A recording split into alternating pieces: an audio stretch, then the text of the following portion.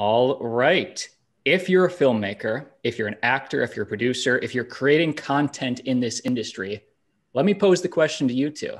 How bad would you like your work to be on Kevin Hart's Laugh Out Loud network? I'd be begging for it to please, be somewhere near them, right? That's actually of pinnacle importance to me as a creative person to get in front of Kevin Hart's production company. Well, welcome back everybody to Surviving Hollywood Podcast. My name's Austin. My name's Aaron. I'm Johnny.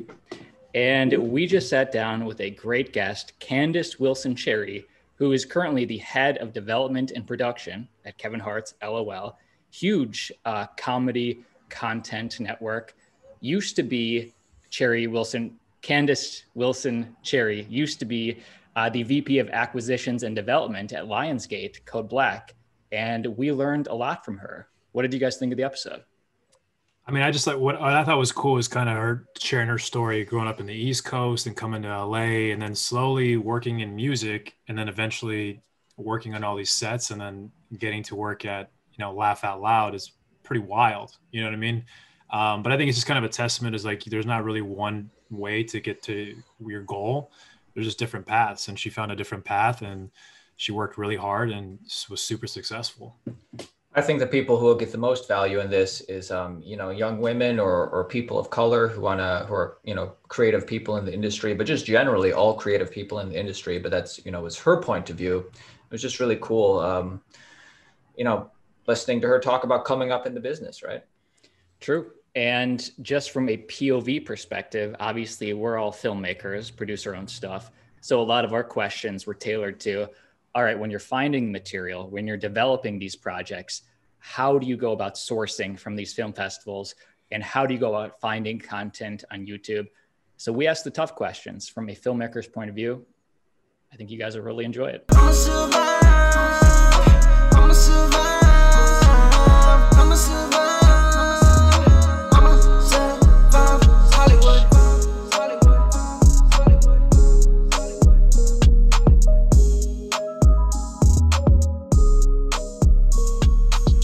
What have you kind of been up to lately?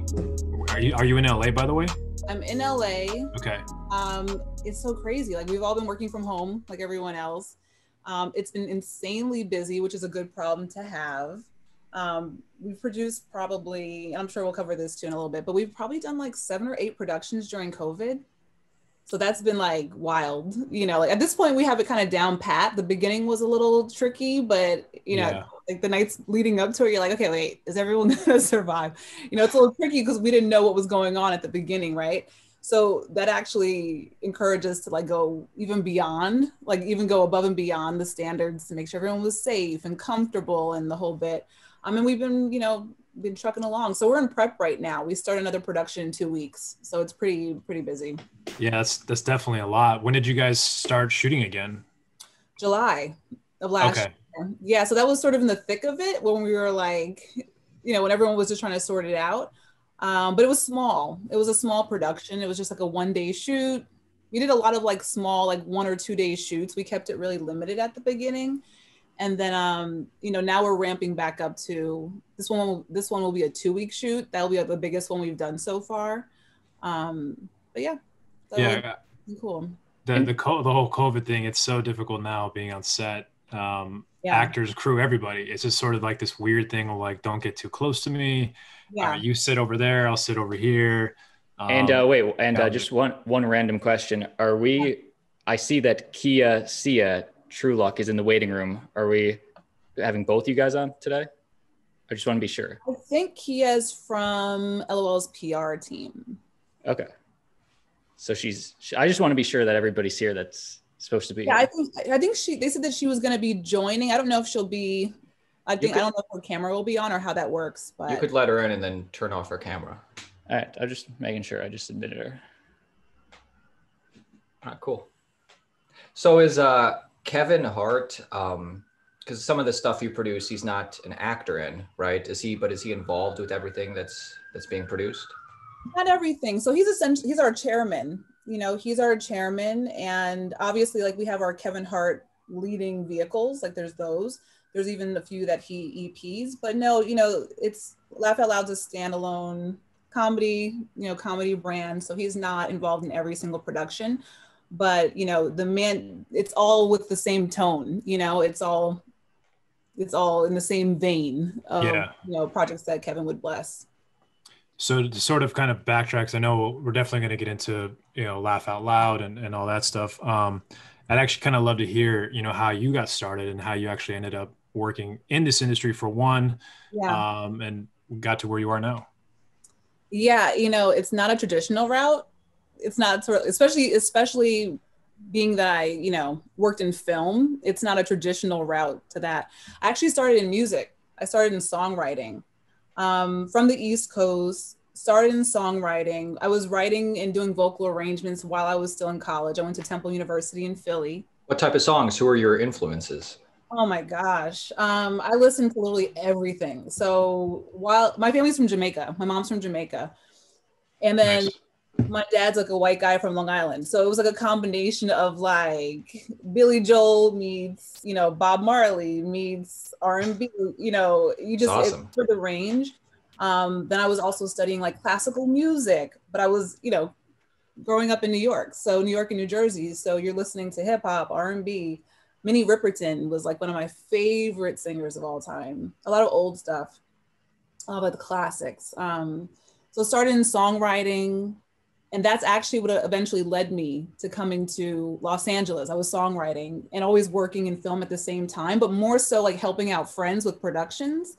Are you also a singer as well, or just the songwriting? Yes, I was a singer, but it was always like songwriting was always my primary focus, and vocal arranging. Like that's where I had a lot of fun. And that's honestly, let's be real, I was a better writer than I was a singer. I was a good singer, but I wasn't a great singer. Otherwise, I probably would be having a different interview with you. So tell us about the new single. What's going on? Right. I was a good writer, and I worked on really great teams, you know, like Grammy Award-winning teams, and that led me to LA. And I always loved storytelling, like, and it translated, I love projects from start to finish. And because of that, even in my downtime from working, I'd be working with my friends on their productions. So sometimes I was the gaffer, sometimes I was, the script supervisor. You know how it goes when you're working on indie projects. Yeah. You're literally everything, right? You got 5 jobs. You have 5 jobs and no budget. Exactly. or sometimes a small budget, right? So it's so funny when you look back on your journey up until this point, you realize how it was all sort of preparing you for where you are today. And but at the time it was just fun. It was just like, especially when I got to LA, it was finding like-minded creative people who, if there wasn't an outlet, they were going to make an outlet. Like they were going to create a path where there was no path. And I think that was just helping me to sharpen the tools to when the opportunities started to present themselves. So that sort of was like the lead into it.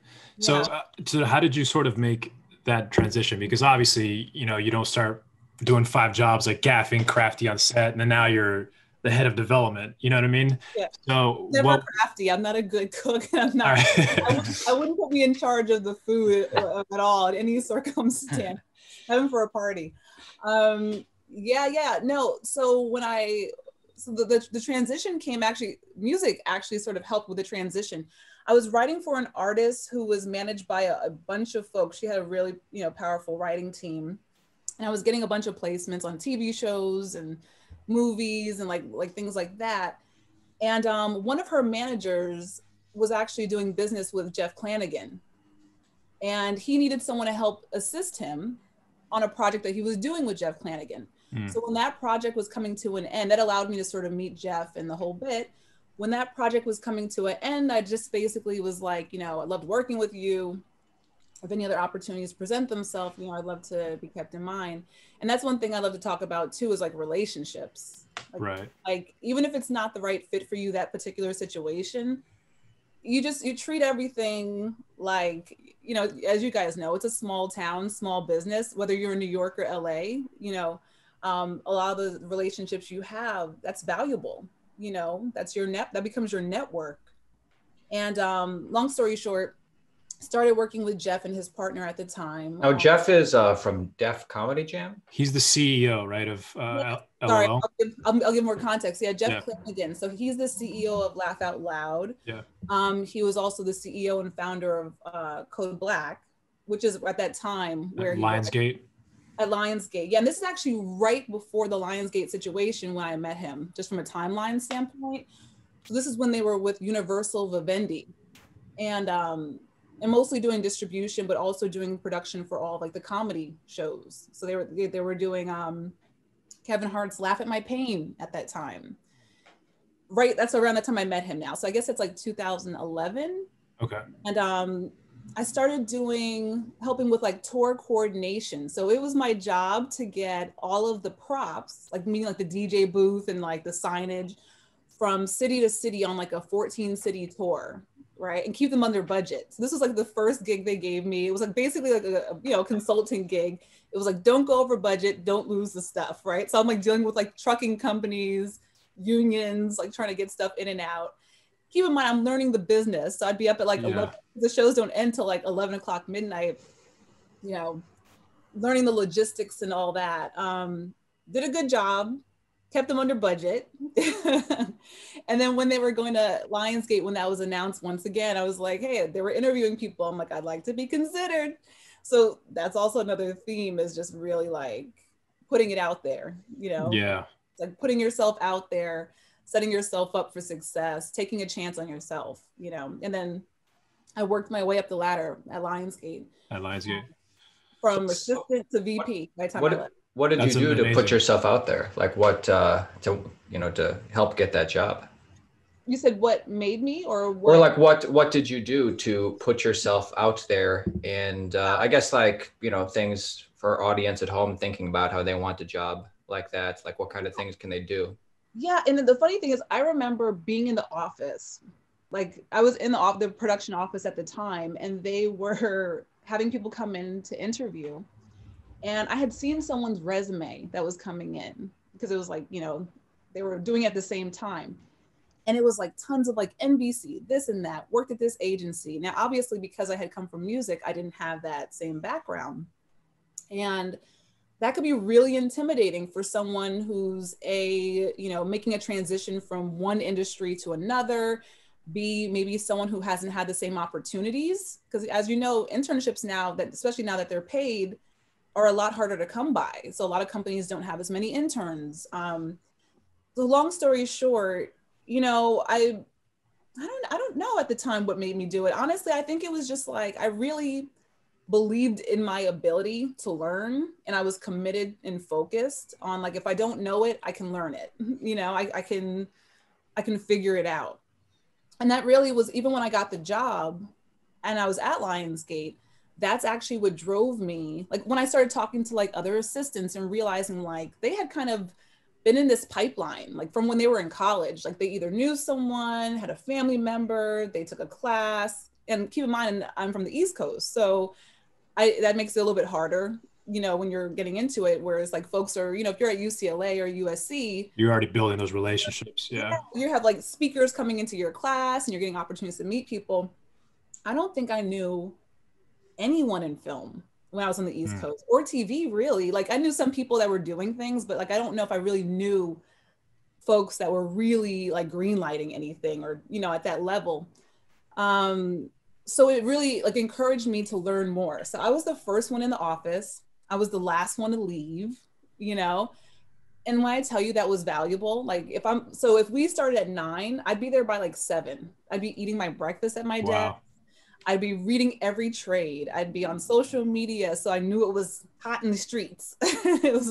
Which also, by the way, translates to what I do now. It's like keeping your finger on the pulse. Like you have to know. You have to know what's in, what's kind of happening. You have to know what's in.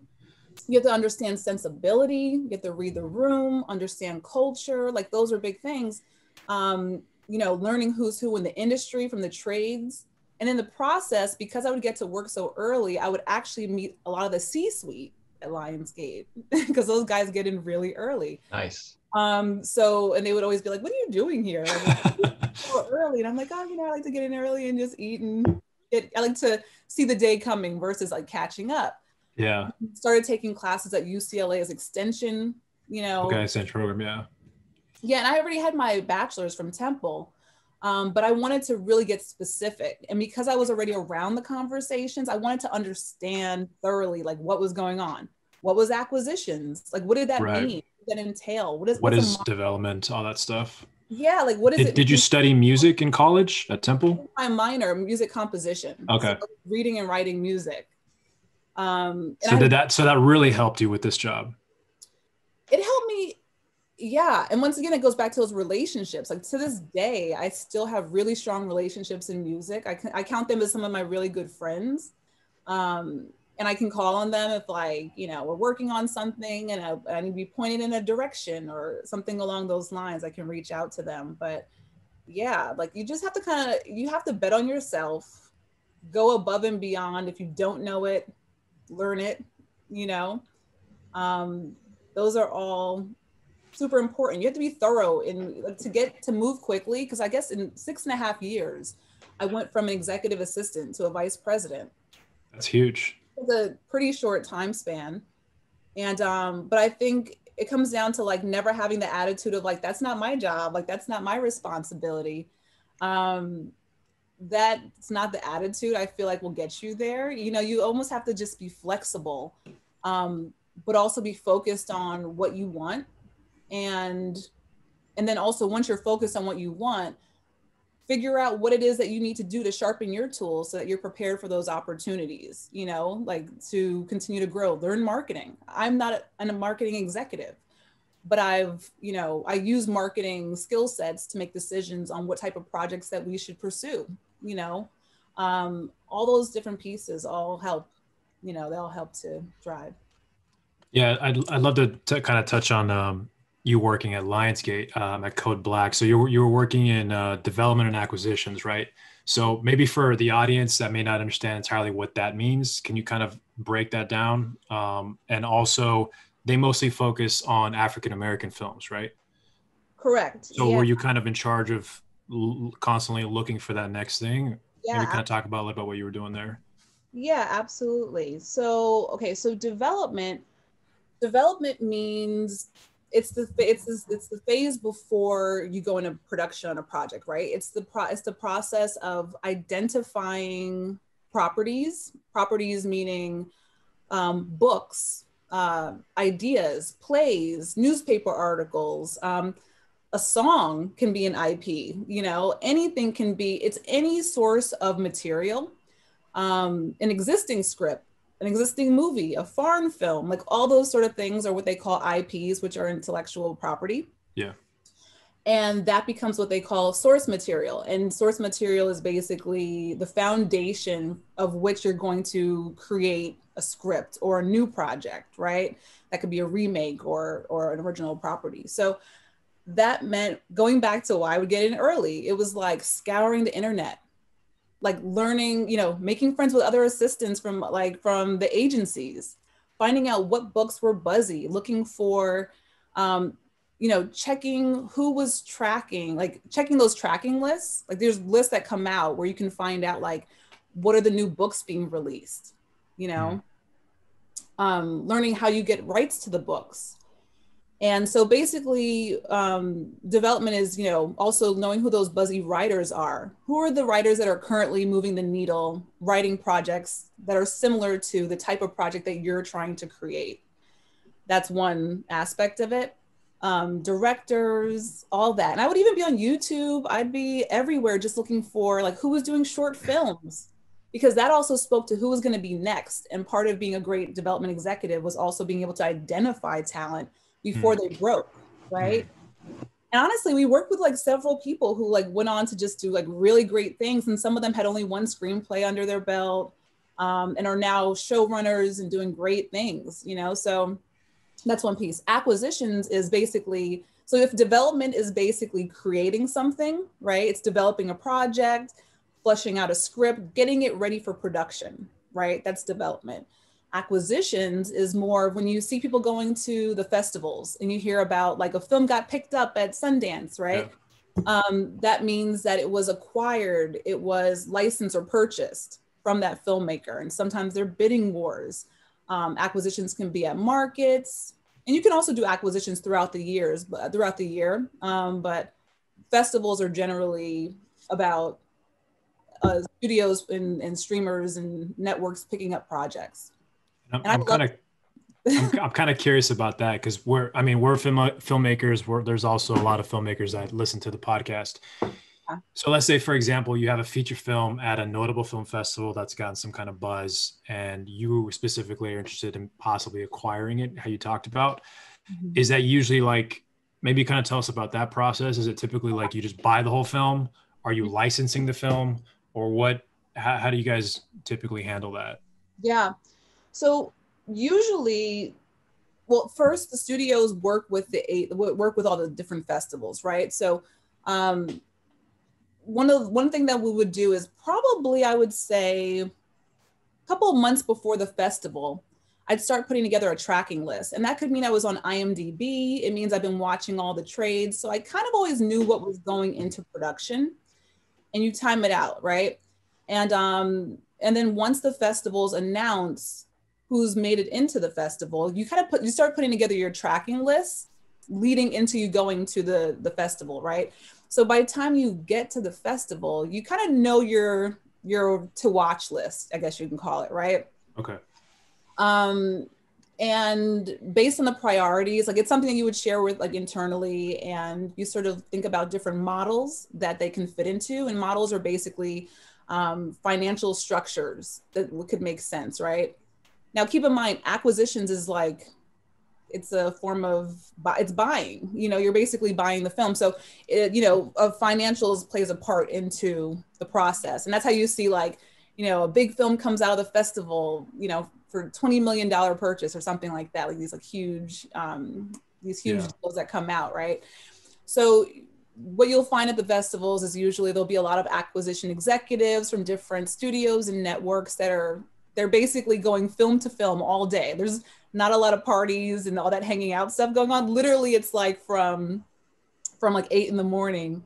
until sometimes midnight. You're just watching films all day. And I loved it. Like when I tell you I loved it, I missed going to the festivals this past year with all of, dealing with the pandemic, but you just see so much talent. Like you see so much talent. Like, of course, you're going to see stuff from the established filmmakers, which is always, it's amazing, great work. But some of my favorite projects were the emerging talent, because you see that passion, you see that risk taking, you see,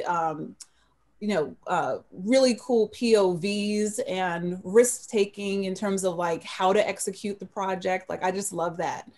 And that's one of my favorite things about it. So long story short, let's say it's a project that we want to pick up, right? Like we're like, okay, we want to pick this film up. A financial structure would come, we would put that together. We'd start working out a potential deal, a potential offer. And then you reach out to whoever represents the film. Usually it's some sort of a sales rep. I guess sales rep. Okay. Yeah, it's usually a sales rep, especially if it's already in the festival. At that point, it's like 9.5 out of 10 times it's a sales rep or some sort of representative. It could be a lawyer or something like that, but usually it's a sales rep. And then you submit your offer. And then from there, you start working out terms and see if you can make a deal to pick up the project. That's sort of the long and short, from like tracking it, right, to actually watching it, to putting in the offer. And those offers usually happen pretty quickly. It's like they start, if it's something that's like a hot project, people will generally start bidding on it like immediately. Right away. As soon as the film ends, the calls usually start, which is also fun. It's like, see, if you enjoy this stuff, it's actually really fun, because now you're like bidding against other companies, right? Yeah. And that's what you hear about these bidding wars. And then sometimes it takes a few days, and that's not bad either. Listen, not every home is the right home for a project, right? I think from a filmmaker, I've been on both sides of this. I've been the creative, and I've also obviously been an executive. So I know sometimes when you're on the creative side, you're just like, pick it up, take my project. Like I need to find a home, right? Right. But it's like, not every home is the right home. Like you want a company who's going to get your project, who's going to get behind your project, going to be a good partner for you, and going to know how to get it out into the world the right way. Like you don't want it just to come out on a platform or into the theaters and not get the love that you want for it. Or that makes sense for it. Yeah, and if you can kind of talk about that, what it's like, what would be like a normal thing that let's say a young emerging filmmaker has this one cool project, hasn't really done anything before that. What's a typical offer, I guess, for them that they might get? Rock I guess bottom, starting dude. off.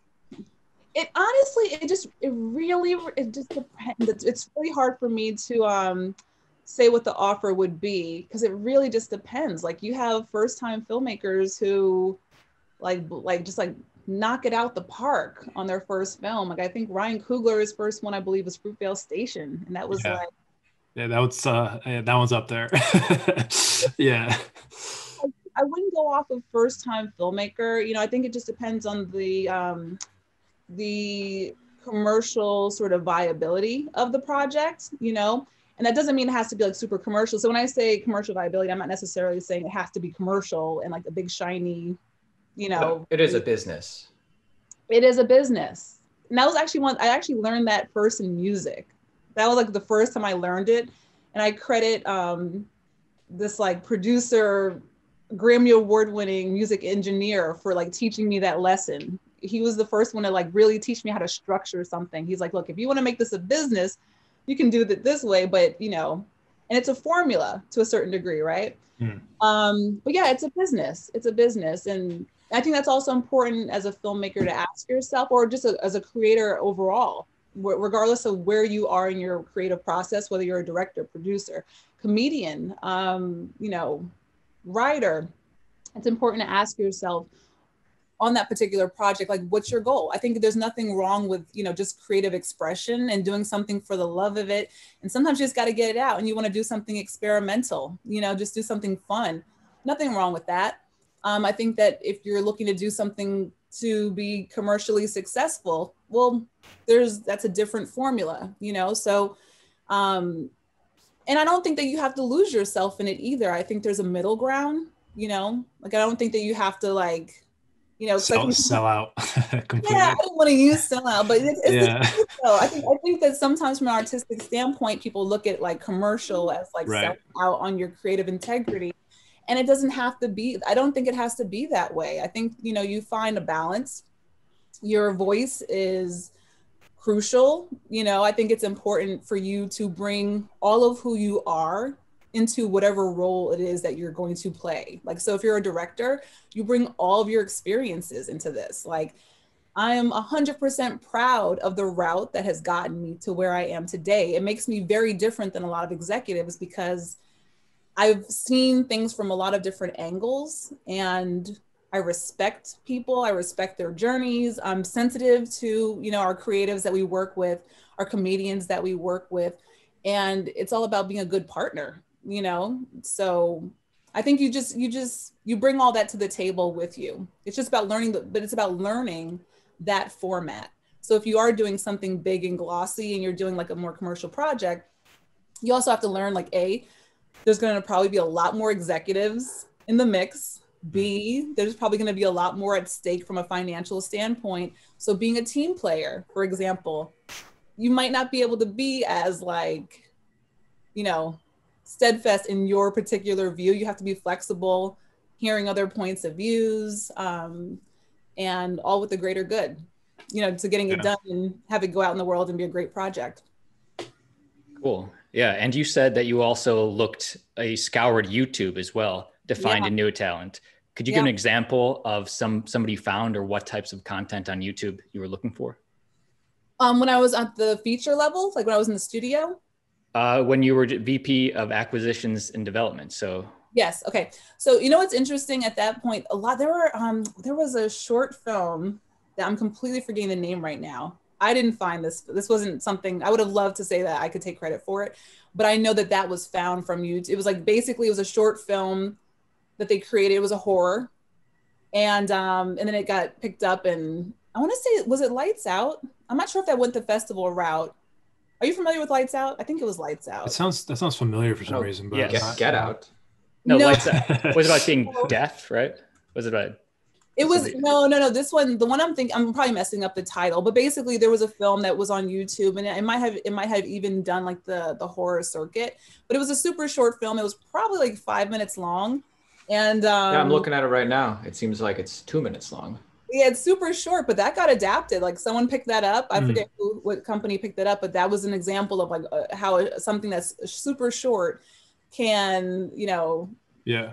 grow legs and take off. And because really going back to what we were saying before, that's the IP, it's the source material, right? You really just need to be able to get the concept across, right? And get people excited about it. And you can do that with a short. You can absolutely do that with a short. So did that 2 to 3 minute film, that turn into a feature, or what did that get developed into? Yeah, there's one that's a feature. That was a feature. And I feel like it was like that year, it was super successful too. I forget what the box office was on it, but that was just an example of one I remember off the top of my head that's like super short, goes on to be super successful. I think, especially if you work in the horror space, I think that's great. Comedy also, those are great opportunities if you're doing a short to, do a great proof of concept, whether you're calling it a short film, a short piece, a sketch. But those are great to sort of translate. Just to kind of quickly touch on that, and then we'll kind of move on to LOL. But, what do you think? Because okay, a lot of people obviously produce shorts. We have a lot of people from the audience that are making content like that. And then sometimes they don't know what to do with it. They're like, all right, I'm just going to put it on YouTube, and then it just falls into the abyss, right? Yeah. So what do you think are some ways that producers and directors can get their eyes on some of those projects? I definitely feel like these days there's just a lot more options. I think between YouTube, between Instagram, Twitter, Facebook, social media as a whole, you have a lot of opportunity to give like snippets. Like you may not be able to put your whole project up there, but you're able to build an audience. You're able to build an audience that's familiar with your brand of whatever it is type of content you're creating, whether it be comedy, whether it be horror, drama. Like you can start to sort of plant those seeds in a way that I feel like was just not as accessible. Even 5 years ago, 3 years ago, we've seen like just massive change, and then obviously I always encourage folks to, find your networks, find festivals. There's a ton of even just like indie festivals all over the country, obviously all over the world, but even all over the country. I've spoken at some, I've done some work with some like pitch fests and that sort of thing. And, I've met some incredible talent who have gone on to do great things. Like, so you have to find folks who are doing similar things and you build your network, and eventually it leads to another opportunity if you just kind of keep going and, expanding your options. Yeah, no, that's great. So it sounds like you're obviously super well-rounded based on all the different things you've done, which I think makes you a really valuable asset. Tell us how you ended up eventually going over to Kevin Hart's production house. Yeah. So LOL was the sister company to Code Black when we were at Lionsgate. We were both at Lionsgate. Jeff was the CEO of both. LOL is a joint venture. It was a joint venture with Lionsgate and Kevin Hart. At the time, it was more short form content. And then obviously it sort of expanded, and now we're doing a lot more. So I've known Jeff, for nearly 10 years. I've worked with him for a long time, and I've known Ty, who's our COO, Ty Randolph, and Jeff Flanagan is the CEO, just to kind of add his last name in there. And they're just doing really exciting things, right out. I left Lionsgate probably January of 2019, through talking to Jeff and keeping up with him. I saw sort of how LOL was evolving and getting into different formats, and, between, now we're doing longer form content. So if you're familiar with like Die Hart, which we produced for Quibi, that was super fun to work on. That one, it was a 10 by 10, so 10-minute episodes, 10-minute episodes. We developed it from scratch, produced it, delivered it, went out in the world and did great. Through our first look deal, our partnership with Peacock, we're creating more exciting content. And that's been actually one of the best parts about it for me. We are really diversified in terms of what we're creating. So every day is a new day. When you work on the feature side, it's a little slower. It's a much bigger sort of like, takes a lot longer. There were projects that we were working on in development when I was, an assistant, that were still in development when I left. So if you're someone who likes like movement and likes to, you know, try different things, like that's been one of my favorite parts of being with Laugh Out Loud. You know, we're in stand-up. We're doing scripted, non-scripted. We have our deal with Sirius. So we've got our podcast and radio. We're moving into animation. So, and just continuing to expand and diversify and, you know, and just continuing to raise the bar in terms of our production value and working with great talent. You know, so that's been one of the best parts. It's just, it's a great time. And I mean, obviously, Die Hart did great, but Quibi as a whole, could you see the writing on the wall? Because I don't think that's... Who cares? They did Quibi for the paycheck, right? Kind of like Joe Rogan did Spotify. Well, I can't speak to any of that. I can't speak to that, but no, I wouldn't say that. I think, you know, I think one of those things, it's like, look, in business as a whole, regardless of whatever you're doing, right? Whether you're indie, whether you're doing it with a studio, you know, you take big swings, right? You take big swings means you're either going to hit it out the park or sometimes things aren't going to work. And that's just the nature of the business. You know, we did Die Hard. It was a great experience. It's a great team. I still have great relationships with all the executives I worked with. They're all off doing amazing things in their current situations. And we're hoping to be able to create more with them in different, you know, in different ways. So it's the nature of the business. And that goes back to the relationships. You know, you maintain good relationships, you'll continue to work with them because there's going to be another thing at some point, right? There's going to be another company and you'll be working with the same folks. Yeah, always build relationships because you never know if that PA is going to be the CEO of something else one day, and they're going to be like, I remember that guy. He always mistreated me. Listen, you know, so always remember those folks. I remember folks who were not nice when I was an executive assistant, and it's so funny. Yeah. Like I'm still working with some of those same people in like different capacities, or over the years I've worked with them in different capacities. But you know, it's just a reminder of like, you know, be a good mentor to people when you get opportunity. And because once again, you're building that relationship, you know, you'll be working together with them for many years to come. And how involved are you as far as the creative process for creating this content? I mean, are the comedians coming in, or is there a writing team, or typically how, because there's so many shows, like, I mean, I don't even know how Kevin Hart can even keep up with half of these things because he's so busy, but I'm kind of wondering how that goes. Yeah, Kevin is awesome. I'm not just saying that, but like I've felt that way before. That's why I work with him now. You know, I love working with him. Honestly, one of the hardest working people that I've ever worked with. Honestly, it's like, if you can keep up with Kevin, it says a lot. What I would say is in terms of just the process, like what's the process like in terms of editing? So yeah, how actively are you involved maybe in the writing portions of things? And in the creative process to get that Kevin Hart or Laugh Out Loud touch. Oh, gotcha. Okay. So what I would say is, so I oversee our entire slate of development as well as production, right? And that's from start to finish. That's from as soon as we make the decision, we're gonna do something to the minute it's delivered. So I'm in the mix all the way through.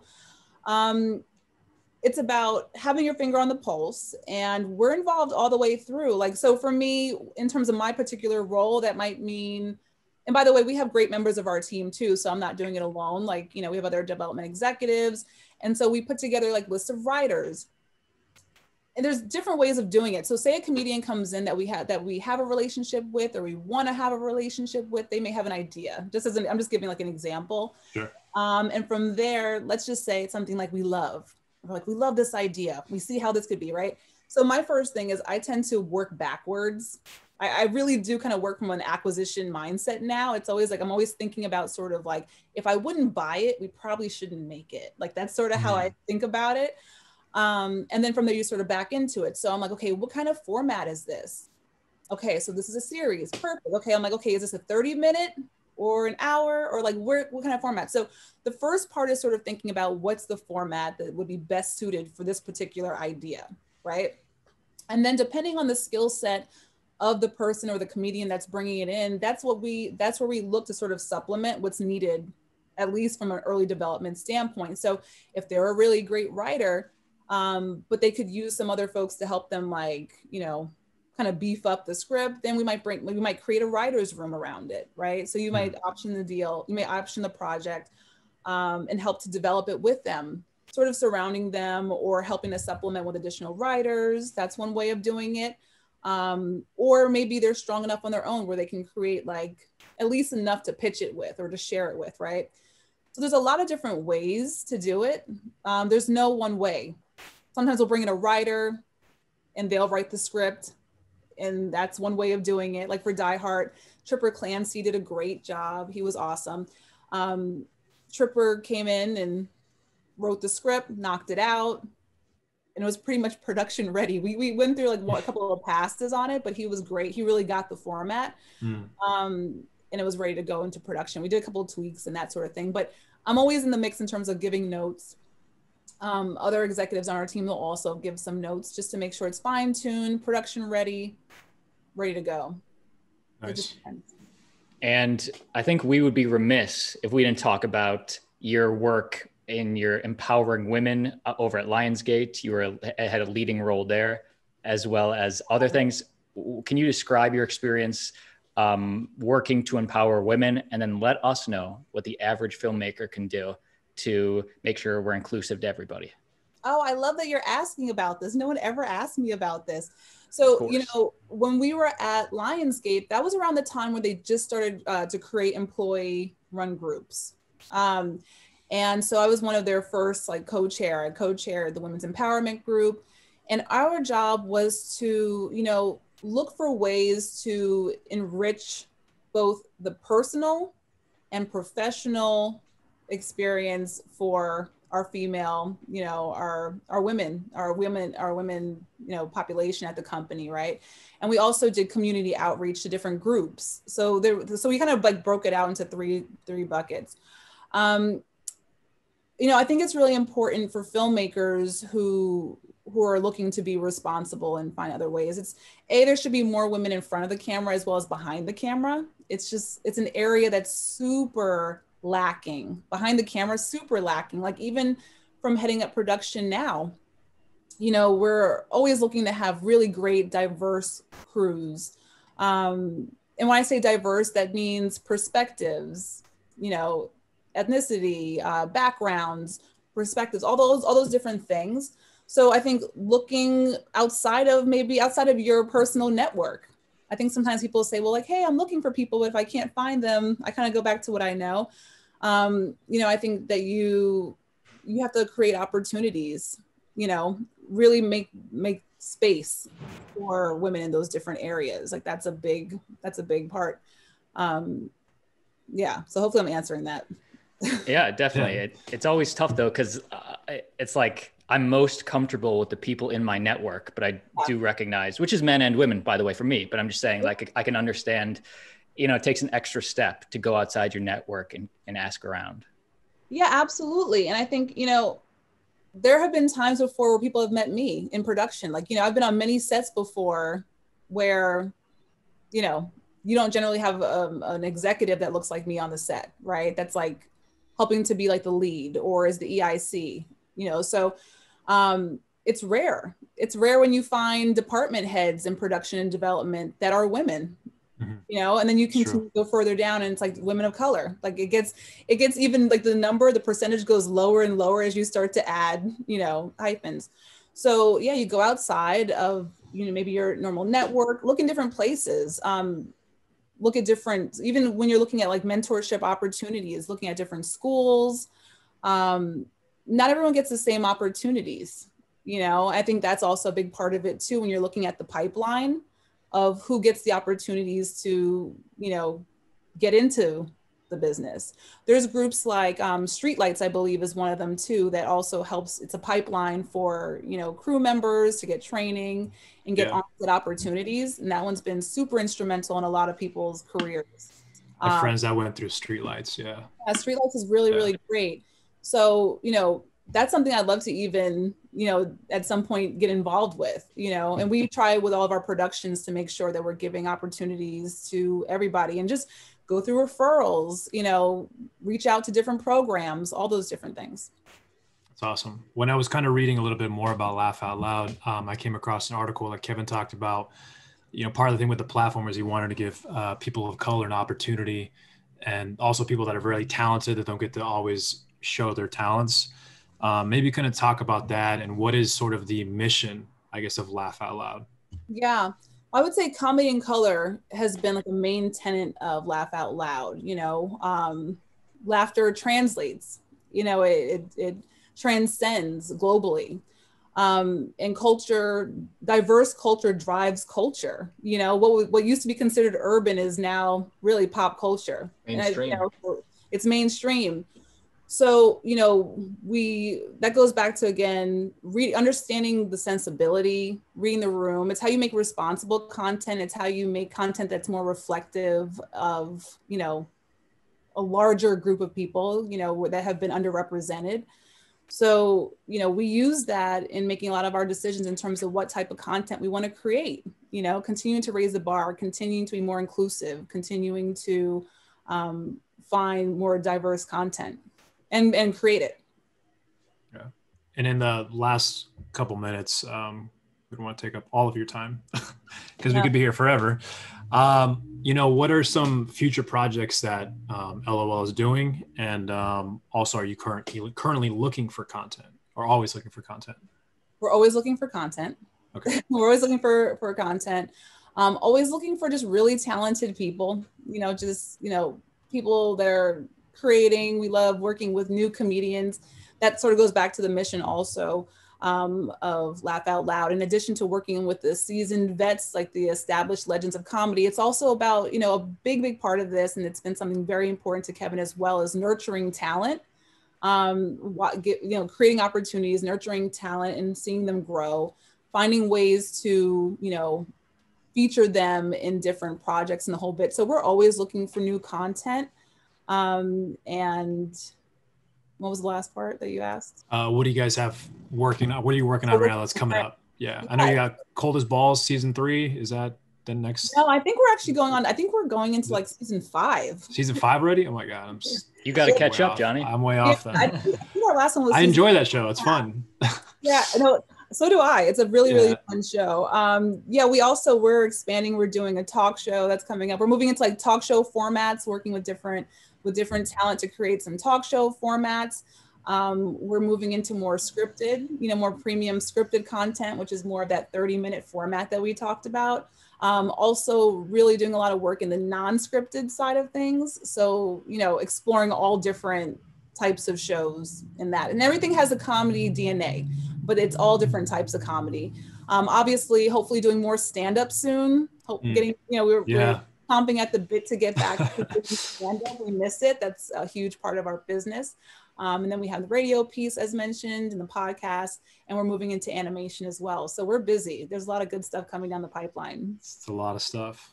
But good stuff. It's fun. Yeah, stuff. that's amazing. Congratulations. That's awesome.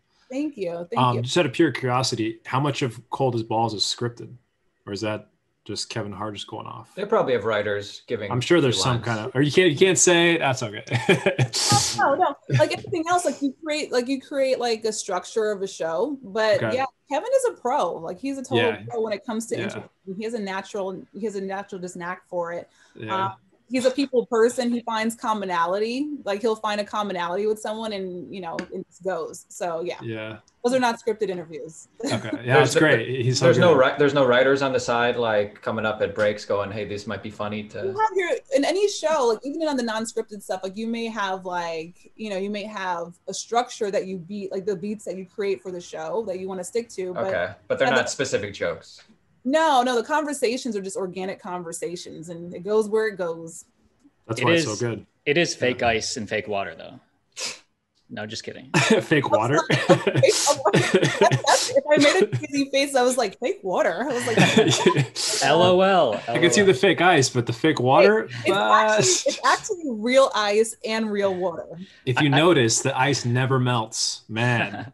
I'm just kidding. I don't know. It's real ice and real water. Okay. I believe it. You can definitely tell by the guests' reactions every time they jump in. Yeah, they're great sports. They're definitely great sports.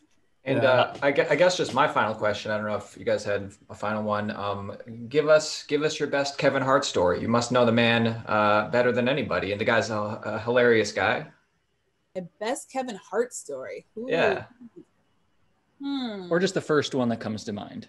The first one that comes to mind is actually probably around the time of like the Laugh at My Pain that whole campaign, or it was around that time. So I was like, that was like early on. Actually, no, was Laugh My Pain? No, it was Let Me Explain. So this was the second project I had worked on with them. And we were doing some promo pieces with him. And I just remember the day was really, really hot. It was probably like 100 degrees.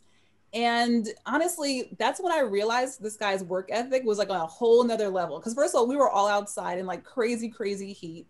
And the fact that he never complained and was always like, let's just go do another one. Let's go do another one. Always had a great attitude. That's when I'm like, okay, I want to work with this guy. Like, this was early on. So at this point I was like probably a coordinator level.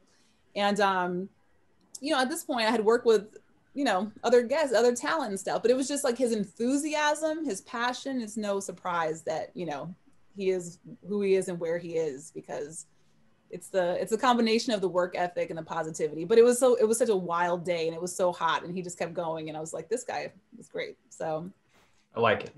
Yeah. Very nice. That's great. And Go ahead. I was just going to ask final thoughts for the Surviving Hollywood audience, and where can our audience follow you? Ooh, well, I'm on Instagram most actively. Twitter, I don't remember my password, so don't even bother to find me there. Instagram, I'm at Candice Wilson Cherry. And final words, stick to it. It's been a tough past year for everybody, whether you're on the creative side or the executive side. We've all been pushed to be more creative than we ever thought we could be. I'm sure for actors, they've probably had a really tough year where they haven't been able to work as much, but through it all, be adaptable, be flexible, ride the wave. Sometimes it's tough, but you just got to keep moving. Never get stuck in the mud. Like, there's going to be challenges. And someone actually told me this when I was like coming up in the business, and they were like, don't get stuck in the weeds. Cause like, you run into challenges on any production, anything you go, like anything you work on, you get stuck. His whole point was like, don't get stuck in the weeds. Keep it moving. Always be focused on a solution, and there will be a solution, and you'll find a way, and you'll be better for it and more equipped. Now, if somebody slides into your DMs a business inquiry, would you respond to that or no? So I don't take unsolicited material. That's in my emails and in my DMs. So everything will have to come through a rep. And even in terms of advice, it just depends on what day you catch me, because sometimes it could be a lot. Like sometimes we get, a lot of stuff in our social media platform, in our DMs. Yeah. And stuff. So it's probably not the best way to contact you. Yeah. Yeah, it's probably not the best way, because it's like your personal platforms and people are reaching out. But yeah, I would say sometimes I do like posts that are like about, business related posts and things like that. And if there's something that, that you feel like we should see, I guess you could, that's actually a good point. I don't know, but I wouldn't slide into the DMs. That's kind of weird. Yeah. I wouldn't expect you to. I was just, I'm sure everybody in our audience who had a good, cool project was getting ready to DM you. So I just wanted to. I would almost say this for folks who consider doing that, because I'm sure it happens like a lot. It's just not the best way to do it.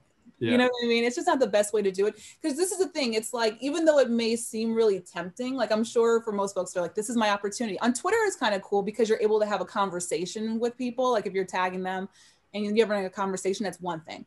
But I think if you're DMing about projects and stuff, it's really tricky. Like some people may be more receptive to like, talking. But I think overall, you want to have a captive audience. So, I don't know, like just let people come to you.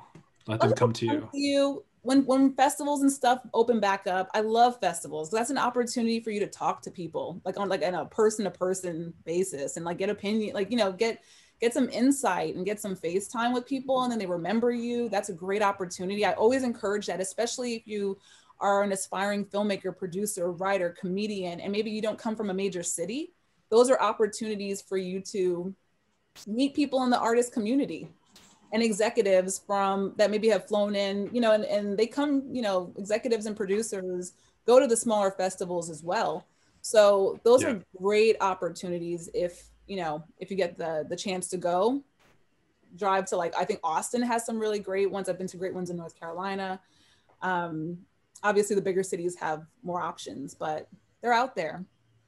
Well, we produce and direct shorts. So if one day you find yourself available, we would love for you to come to a festival and watch one of our projects. I would open invitation. Love that. I would love that. You guys have to keep me posted when you're doing it. I would love that. I love shorts. Just waiting to see when the world, you know, we don't really know. We have two in post, and we're just hoping these festivals. Congrats, guys. That's a big deal.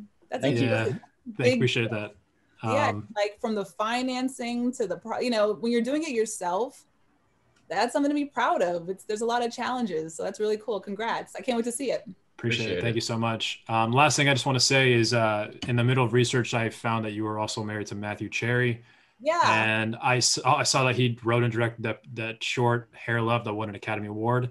Yeah. Congratulations. It was a really cool short. I'd seen it before and I'm like, oh, this is so weirdly connected. And I'm like, oh, amazing. So congrats to him, by the way. Thank you for that. Yeah. And that's a perfect example too. Like that was something that was a passion project for him while he was working another job. Like he was doing other stuff. And literally it was like nights and weekends with his team. Like they were just nights and weekends, just cranking it out after they finished like their, you know, their day jobs. Like everyone had other stuff going on. And that's a perfect, they, you know, he raised the money on his own, you know, so awesome. It's a perfect example of like, you know, if there's not a path, like, don't be afraid to bet on yourself. Because that's a perfect example. Had he went and submitted that project, which I feel like at some point he probably had, like, was having conversations with people. Everyone's like, no, you know, it's not the right time. We're not looking for that, right? And they built it. And then people started to respond to it. So, you know, you have to, it sounds so corny to say, but you really have to just believe in yourself and bet on yourself. Like, you know, for anyone thinking, why me? Why not you? Like it's that's true. Only until you get the opportunity. If I would have just been like, well, I don't have all the experience as these other people who were submitting for, you know, the job that I wanted at that time. Yeah. Honestly, I still remember this one girl's resume. It was like NBC, WME, like all these things. I was like, oh my gosh, I hadn't done any of this stuff before. But I knew that whatever it was that they needed, that I was gonna outwork folks. I was gonna show up. I was gonna learn it, and I feel like it's made me better for it. Well, congrats on all your success, and I wish a lot of success as well to Laugh Out Loud, and look forward to seeing more content from you guys. So thank you so much, Candice, for your time. I really appreciate it. It was a pleasure. It was a pleasure. I can't wait to see your short. Keep me posted. Yeah, we definitely will. So thank you for that. Absolutely. Bye, guys. Have a great weekend. Take care. Bye, Candice. Bye.